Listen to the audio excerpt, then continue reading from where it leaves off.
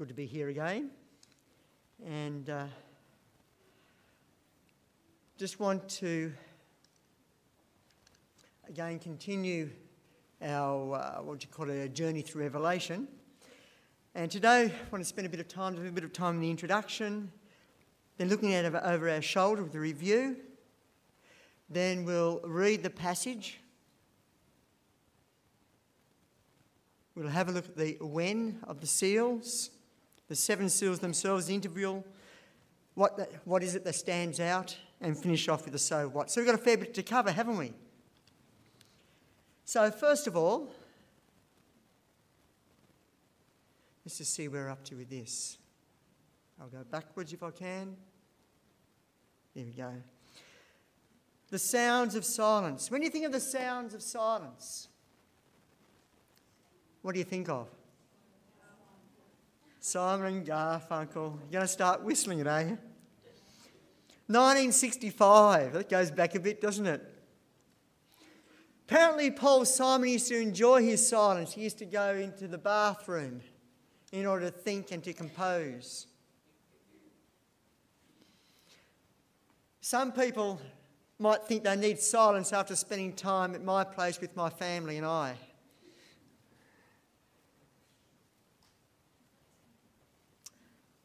Some people need silence to sleep. Who's like that?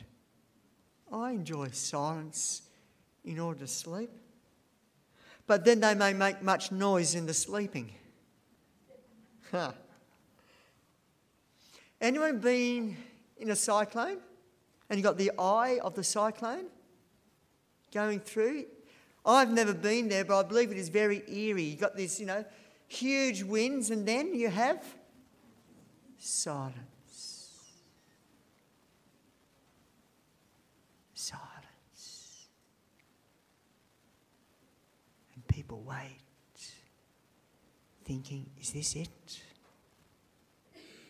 Or is there even more to come?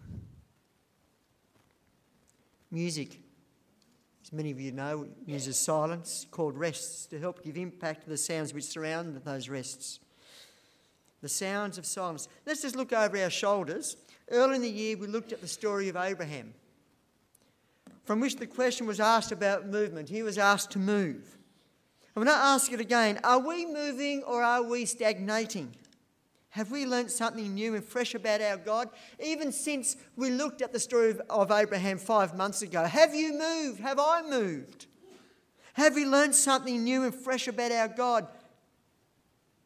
Have we put him to the test, extending his kingdom of grace? Because if we have dared to move, we would know. We would have even given a blessing to someone, as Abraham was called to do. Then we commenced this journey together through Revelation. We looked, first of all, at the beginning of the story, in the first part of Revelation 1, written to a people who were weary. And the question was, how could a person maintain one's faith while waiting for Jesus to return? How to maintain that edge? Well, looking at that, it's best to become more immersed in his word, to live it out more, to be more daring in our obedience and witness. And we may just have to give up something. So what have you and I given up this year in order to maintain, even to sharpen that edge?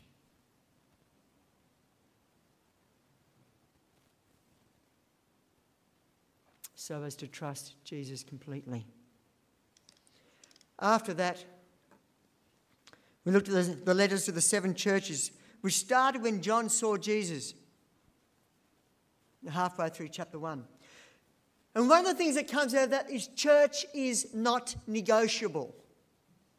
So for all you individualists, church ain't negotiable. Church is vital for the disciple of Jesus. However, as a church and as individuals, everything only makes sense in the battle when we bow down and worship Jesus for who he was and is. Only then can we be picked up, encouraged, re-energized and recommissioned. And remember, the invitation was given to be part of the upper room at 6 o'clock on Monday mornings. How many of you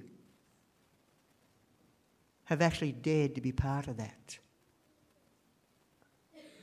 How many of you who could have and haven't? And what about the 24/7 that's coming up? And then there was the question, how well do we weep? John wept greatly because there was no one worthy to bring this planet to its end. Remember Mordecai who wept? And there's a call to come and worship at the throne of our Creator and at the feet of our Redeemer Lamb who was found worthy. And that in worshipping, we are called to go and be lions of grace and righteousness in the dark battle which rages around us. And so what battle are you and I involved in outside of ourselves? Perhaps just because we are called to be here at such a time as this, that we're to be engaged in a battle lest we forget. Today, it's the sounds of silence.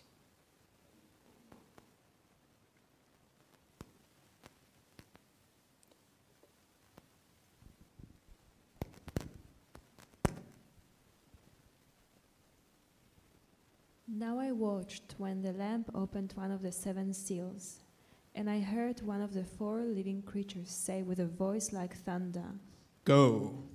And I looked, and behold, a white horse, and its rider had a bow, and a crown was given to him, and he came out conquering, and to conquer. When he opened the 2nd seal, I heard the 2nd living creature say, "Go!"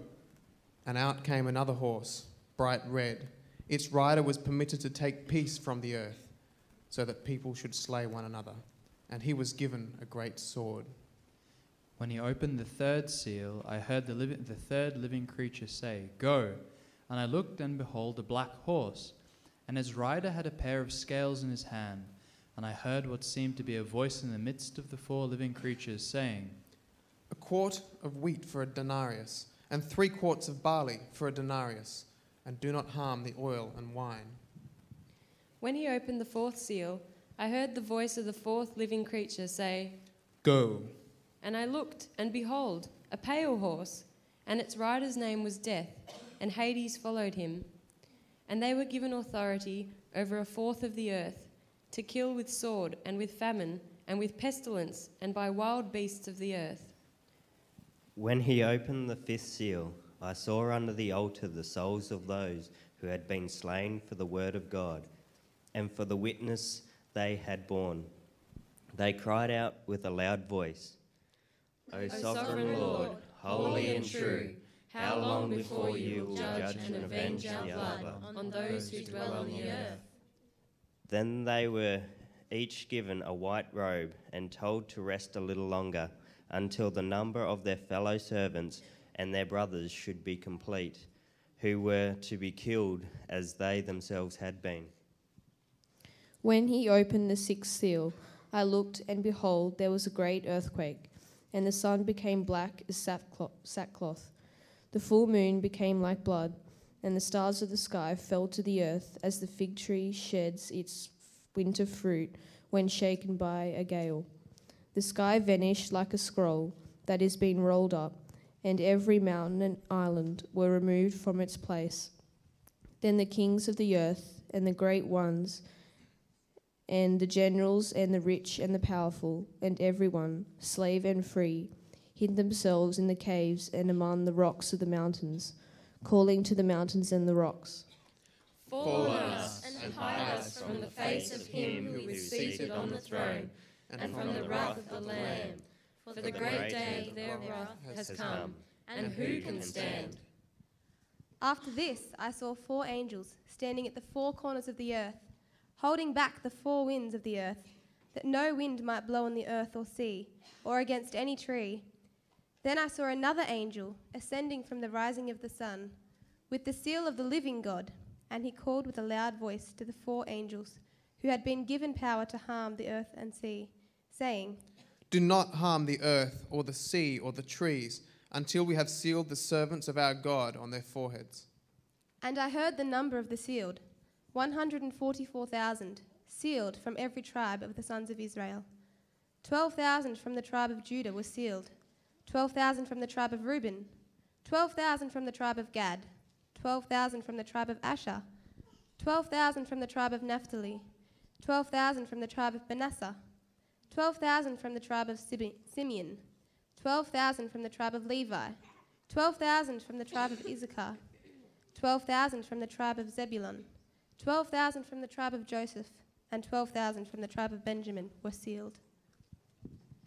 After this I looked, and behold, a great multitude that no one could number, from every nation, from all tribes and peoples and languages, standing before the throne and before the Lamb, clothed in white robes, with palm branches in their hands, and crying out with a loud voice, Salvation belongs to our God, who sits on the throne, and to the Lamb.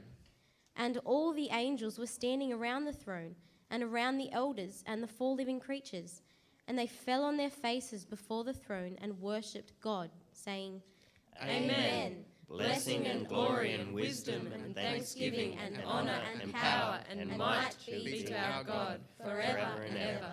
Amen. Then one of the elders addressed me, saying, Who are these, clothed in white robes, and from where have they come? I said to him, Sir, you know.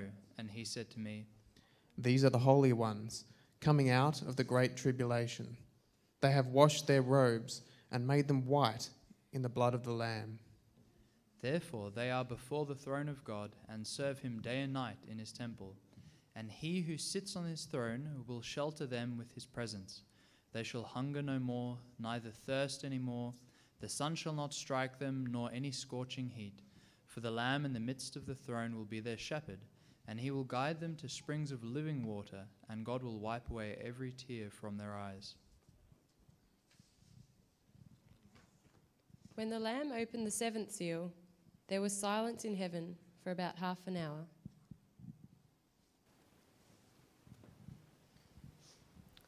Thank you so much. That was Revelation chapter 6 and 7 and chapter 8, verse 1. Would you just pray with me, please? Father, as we just spend some time immersed in this, we don't have much time, but please just help us to see the essence. Just give me your words. Just give us your ears, the ears to hear and to do. In Jesus' name.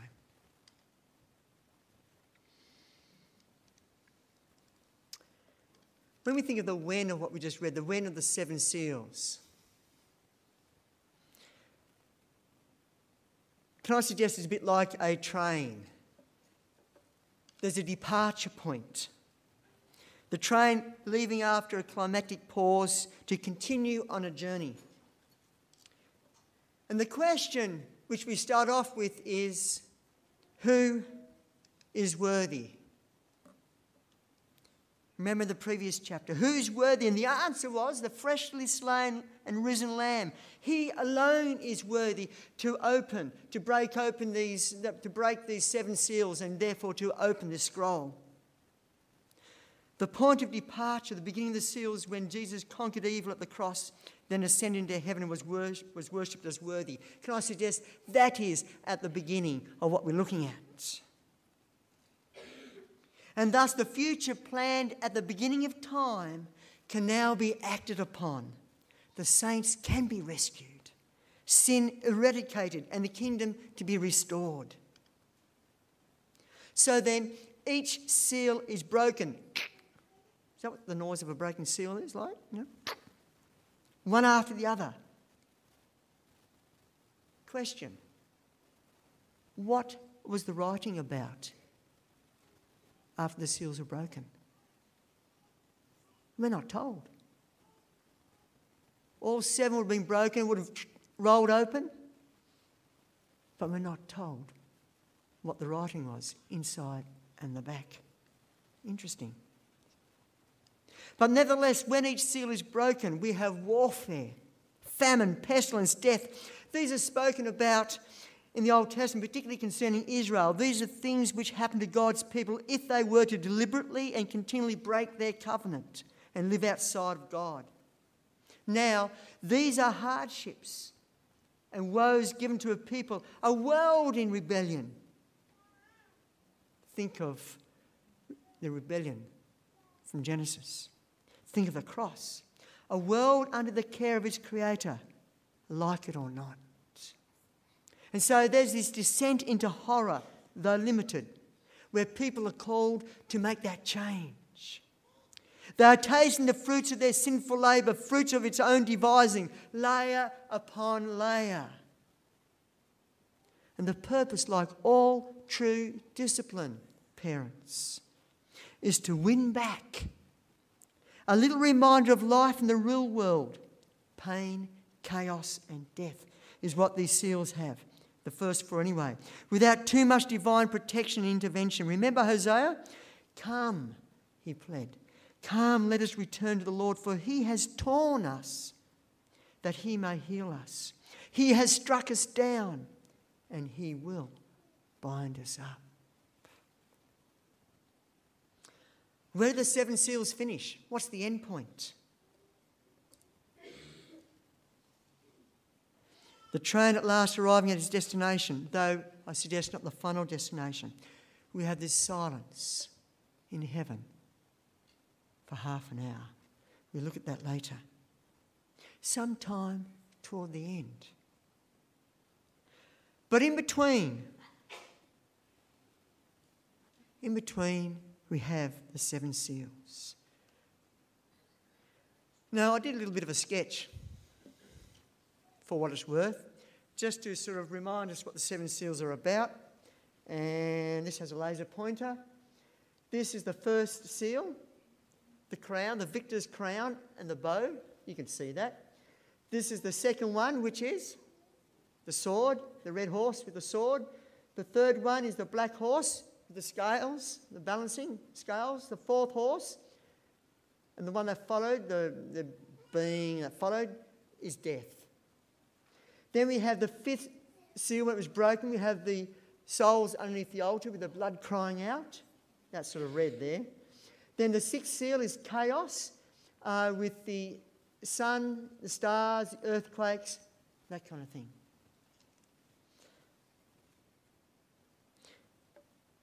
It's interesting, when you have a look at this, and some of you, as we go through these seals, you may want to look at, say, Mark 13, open your Bibles to Mark 13, or Matthew 24, or Luke 21, and you find that there's a parallel there. What I also find interesting is that with these seven seals, they are accumulative. The second horse does not go out when the first one comes back. Does the first horse come back? No. The first horse is continually doing its thing, and then the second horse goes out, and when the fourth horse is going out, guess what's happening? The three previous horses are out there still doing their thing. It's accumulative. So, let's go to the four horsemen. The white horse and the rider. And I'm not going to go into all the details. I just wanted to stand back. We don't have the time apart from anything else. But we just want to stand back and to see what we can get out of this. The white horse and the rider was commanded to go by the first living creature. By the way, most translations has the word come. The Greek can either be come or go. And it makes much better sense. I'll put to you that the living creature, the first living creature says, go to the horse, as in go out and do your thing. Not yelling, because it is a loud voice, yelling to John, come and have a look. No, it's go. So it's commanded to go by the first living creature, and the first living creature would seem to be the lion, the one of rulership. And the rider has the victor's crown and a bow, conquering. Little slight different picture to Jesus conquering. Jesus conquered in chapter 19 with a sword, or was to conquer with a sword. And so can I suggest here we have a picture of the gospel and its counterfeit, going out, conquering. Jesus spoke of both of these. Then we had the red horse. The red horse and its rider, commanded to go by the next living creature, the ox, representing sacrifice, and is allowed to take peace from the earth. And was given a Roman sword, the sacrificial sword, the short sword, and people slaughtered each other. And there was war. Remember, that's what Jesus had in his lineup. Remember, Matthew, Mark, and Luke records Jesus' sermon on last day things, right? Where's John's? He has a whole book of it called Revelation. And so the seven seals is a parallel of this. Man against man, wars and rumours of war. Even while the first is continuing, the first horse is doing its thing, the first rider is doing his thing. When people mess with Jesus, rejecting him, even putting him off, and even when following after false Christs and prophets, the claim is that they are then at war. And they are, literally. No peace. Then we have the black horse and its rider, commanded to go out by the living creature with a human face, somehow signifying wisdom perhaps. The scales weighed out the basic foods of Palestine, the dries which were hugely inflated, but the wets were left alone. The dries, just think a litre of wheat. What's a litre of wheat? About that much? A litre of wheat was usually an eighth of a denarii. A denarii was the day's wage of a labourer. Let's say $100. What's an eighth of $100, please? $15? Bag of wheat, $15. Hugely inflated because now it costs $100. How much would I pay $100 for ordinary wheat? Not organic wheat, ordinary wheat. There was a famine which often followed war, physically and even spiritually. A spiritual famine. Though this is only limited to the dry, basic foods. The oil and the wine were not touched, at least at this time. Then we have the pale horse and its rider, death, and Hades followed, the grave. Commanded to go out by the flying eagle of justice. The pale horse, a colour of light or sickly green, the word is chloris, from which we get chlorophyll. That of disease and death. And more is given in Revelation than what Jesus said in Luke 21 when just mentioned pestilence. Here, the phrases which are used here in this fourth horse are used with the classical covenantal destructions to cause death. We have the sword, which is the long sword now, the long broadsword. We have famine, we have pestilence, and we have wild animals, the four things which occurred to covenant breakers. And the name of the rider? Death. And the grave followed. The fifth seal, when it was broken, the souls of those who have been slain under the altar, crying out for justice. Slain. When you think of the word slain, we think of what happened to the lamb in chapter 5. We also think of the saints in various places where they were slain. Also, the red horse went about slaying in the same chapter. And one of the heads of the sea beast was, if it were, slain or slaughtered. It is said that the great prostitute Babylon slew the saints and the prophets. In fact, she caused the slaying of more than that. We're reminded of the blood of the sacrifices which was poured out at the base of the Hebrew altar, as well as the earlier story of Abel, son of Adam and Eve, whose blood long spilled on the ground, calling out for justice. There will be justice, but not yet. And so we've got a picture of man against the church. Jesus described that earlier as the abomination of desolation standing where it should not. What do you do when that happens? Flee. The church is affected, you see, when man turns against their God and their Saviour. Even though the covenantal woes are allowed or poured out, if you like, God's people are also affected.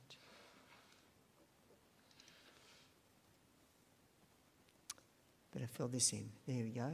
The saints under the altar. Abomination, persecution, Jerusalem surrounded. And then we have the breaking of the sixth seal, when mostly the cosmic elements go wild and out of control, causing great havoc on the earth, as you could imagine. Causing fear, because this leads to the day of the one seated upon the throne and of the Lamb, Jesus. Nature turns against man, and then man comes up against his creator and trembles. No, cries out in fear and shrieks for the rocks to fall. And the enemy, the serpent of old, is laughing all the way to his end. And the question which is left with us is, who is worthy to stand?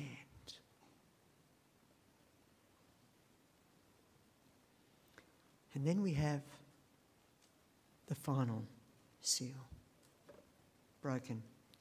When it's broken, there's silence in heaven for half an hour. Imagine John seeing this.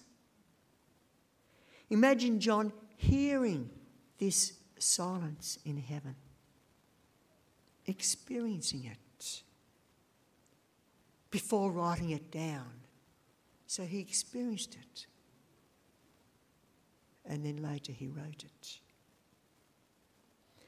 Perhaps the silence was because everyone was busy reading the scroll. Everyone in heaven. The scroll in heaven rolled open, and they were busy reading the scroll, which at last is now opened. And it's calling for God to act and intervene in the blackness of this world.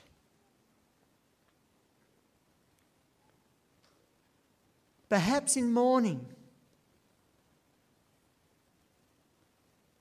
because the actions of God will include execution of so many of his loved ones who refuse to respond to his love and to bend their knees. Perhaps it also includes heaven emptying to come and rescue the saints.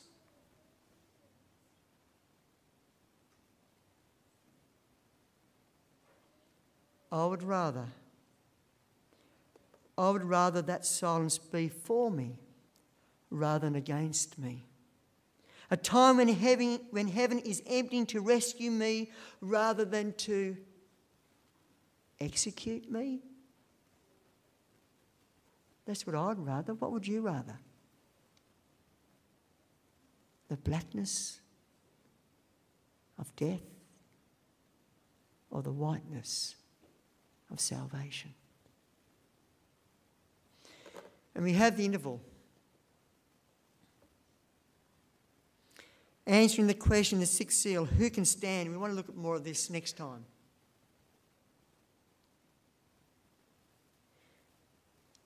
And the interval's in two parts just quickly. In giving the answer of who can stand, there's a step backwards, if you like. We read of the four angels at the four corners of the earth, north, south, east and west, straining to hold back the four winds of strife towards the end. We read of a preparing of the saints that are left for these momentous and horribly tumultuous times.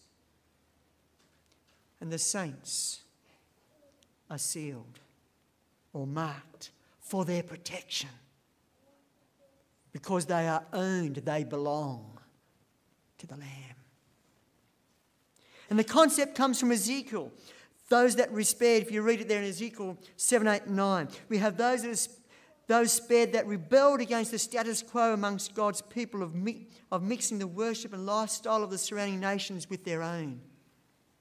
And behind that we have the Passover. Remember the Passover?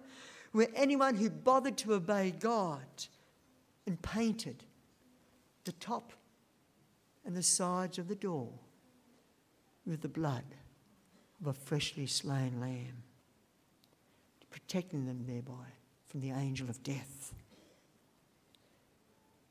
You see, the presumption is that when they are sealed, when the winds are loosed, they're protected. You see, this is the time of the end here. Those that are sealed are alive when Jesus returns. His last day people, 12 is the kingdom number. who are described here by the different names of the tribes of Israel. Each name means something. Read about it for yourselves in Genesis 29 and 30. The 144,000 who are sealed, who are protected. And then we go to the second interval, the great multitude which John saw, who have come out of the great tribulation, those who did hunger and thirst and burnt with the sun, the ragged army of the Lamb, those that died standing for the gospel, those that never gave up on Jesus. Here are they that stood over time.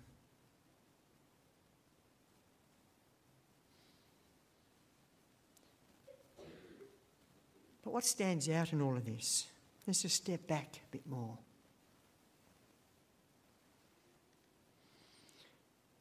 Imagine the sight. We have joy in heaven, chapter 4 and 5. Then we have anger and pain and death on earth. Then back to heaven with its celebrations. And then we have silence. What does this silence look like?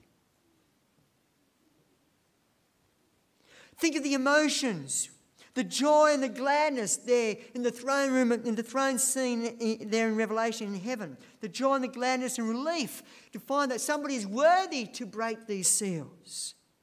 Then moving to this rampant, unstoppable chaos and fear. Then a sense of foreboding with that question, who can stand?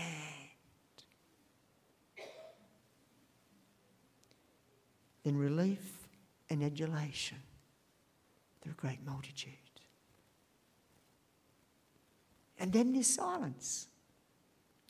And when we think of the sound, we have this joy, celebration, and structured noise at the beginning when the Lamb is given praise and is worshipped.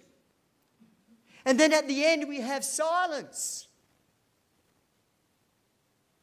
Or should I say, silence.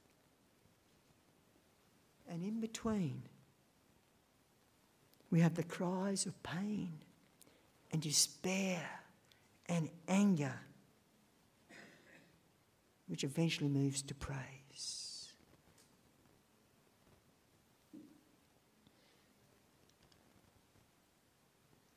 So what? What's the point? Well, we can say, don't mess with God. Is that fair enough? Don't mess with God. He's bigger than us. What's the point? We can think of justice and mercy. Remember who it was that opened the seal and brought this on? Who was it? The Lamb Jesus. It's the cross which we need to remember. The justice and mercy. It also gives us an explanation of why the mess today, and for that matter right throughout history, it is because we as humanity are living outside of the covenant.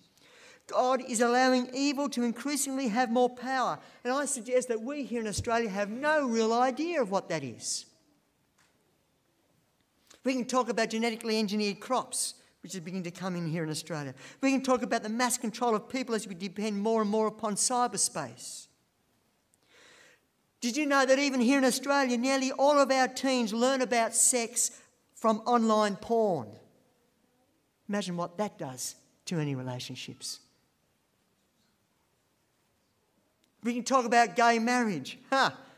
We can talk about the fascination with the spirit world which people have. We can talk about greed-based economies. We're so concerned about investments and about ripping people off through the share market. And we're wondering why all this kind of stuff is happening. The covenant. The summary of the covenant, can I suggest, is to return God's love with love from our whole being and to love our neighbours as ourselves.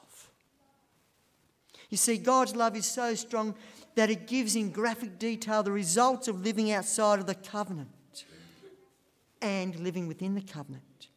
As a stick for those who need it and may respond, as well as a carrot, a comfort to those who are standing up yet growing weary, in that there will be an end. And perhaps we are here for such a time as this, to be part of the wounded faithful, that ragged army, perhaps even those sealed. But more importantly, and we're not here to self-focus, to let others know while there is time before the sealing is complete. So the question is, let this be a reality check. Do I need a carrot or a stick?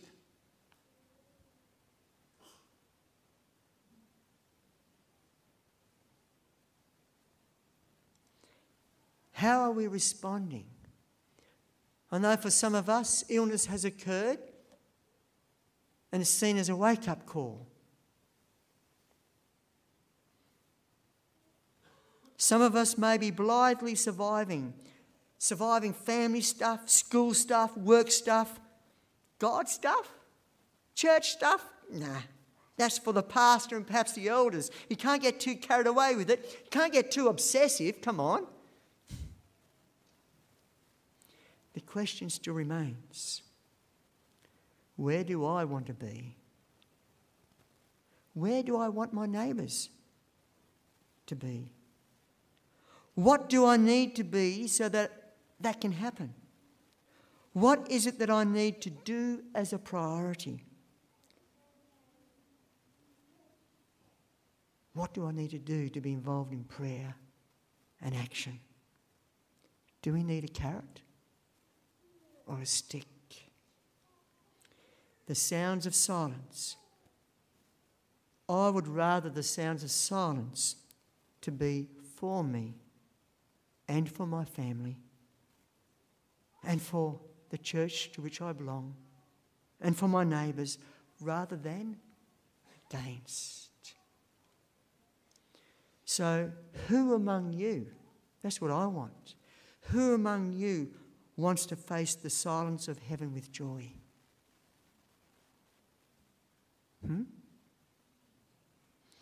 What are you going to do about it?